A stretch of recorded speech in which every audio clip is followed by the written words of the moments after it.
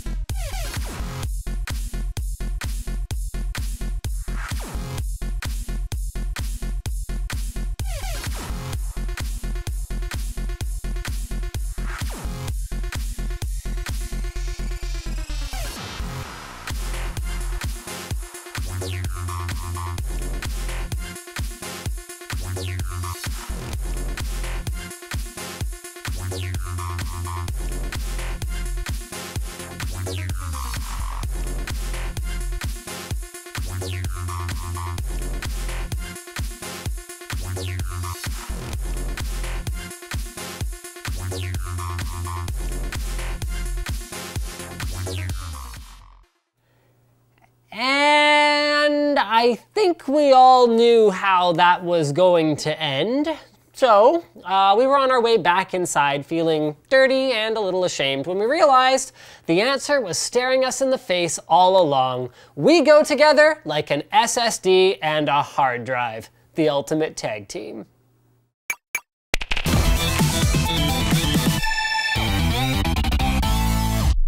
All right, cheesy opening skit thing. Did you say cheese?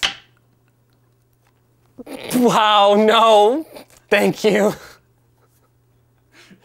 That all aside, the point of today's build blog, although this won't be news to anyone who's been watching our channel for the last couple of years, is some things, like an SSD and a hard drive, are just better together. So to educate people about this idea of SSDs and hard drives being a match made in heaven like PB&J, WD launched their Dream Machine for Good promotion on a couple of popular online communities, getting members of AVS Forum and AV Forum to submit their ideas for a Dream Machine, and then giving us the opportunity to draw a configuration from the dozens of submissions, build it, and donate it to a local school to give the students there the tools that they need to develop their skills as videographers, photographers, digital artists, animators, you name it. So we drew Askin7's configuration, and today Luke and I are going to build up that config that he or she submitted with a couple of small tweaks. We upgraded the motherboard to an X99 Deluxe due to availability of the one that he selected. Askin7's configuration was definitely one of the better balanced ones that struck a solid middle ground between some of the other configs that were either total dream machines that only made sense in dreams, or super mundane rigs that wouldn't feel like we were really building an ultimate workstation for the students to use.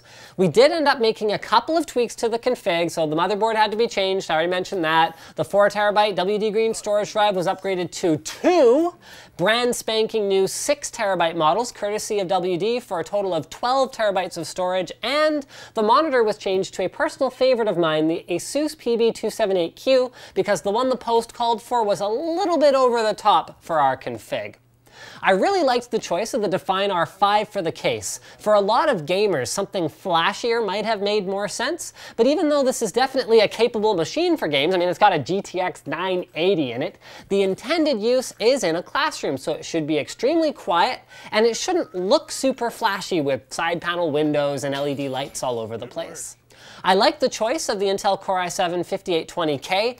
If this was a gaming rig, I might question the wisdom of spending the extra money on 6 processing cores and DDR4 versus a more practical quad-core DDR3 machine, but since it's much more likely to be used for content creation than 3D games, the extra couple of processing cores will save a lot of time in the long run for whoever is using it.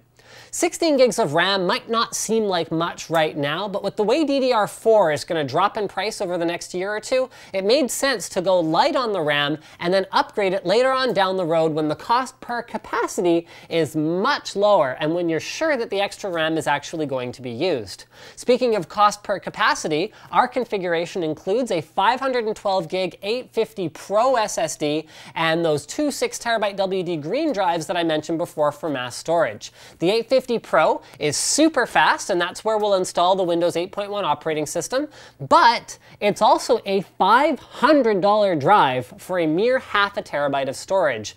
Not really an appropriate price per gig for storing large video files or anything else that takes up a lot of space and doesn't directly benefit from the faster random reads and writes of an SSD. So that's where our hard drives come in.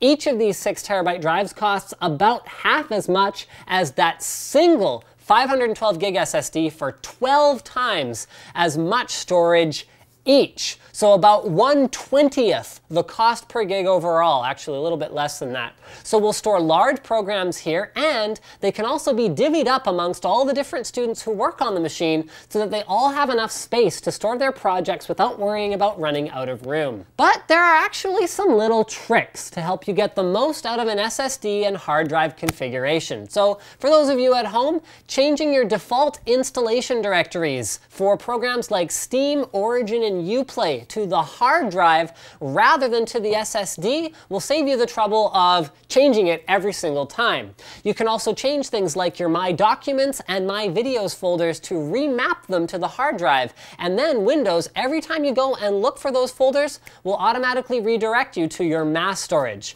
You can utilize programs like Space Sniffer, a personal favorite, to keep your SSD space freed up. It gives you a nice little visual representation of everything that's on your SSD, so you can figure out what you need and what you don't.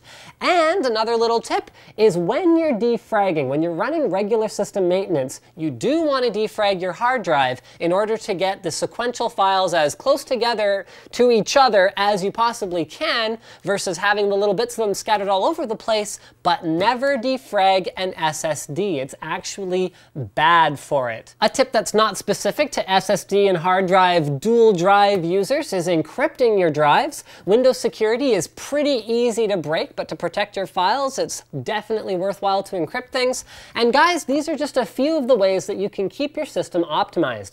If you have some specific questions, the best thing to do would be to direct you to the Linus Tech Tips forum thread linked in the video description, where you can actually ask any specific questions you have about how to make this process as seamless and painless as possible. WD is planning to have some of their technical folks in there answering questions for the next couple of weeks, so whether you're still working on your next system or you've already got a dual drive setup, you can drop your questions in there and they'll do their best to answer you. So check that out. Again, it's linked in the video description.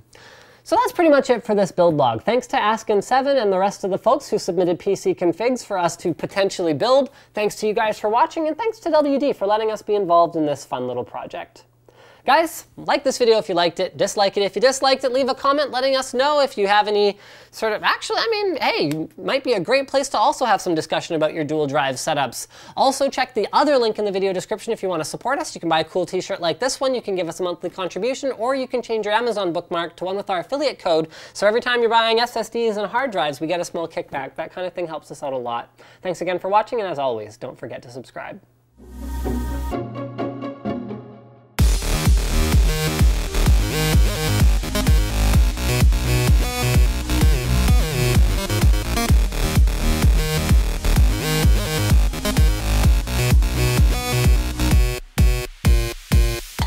Pop that thing.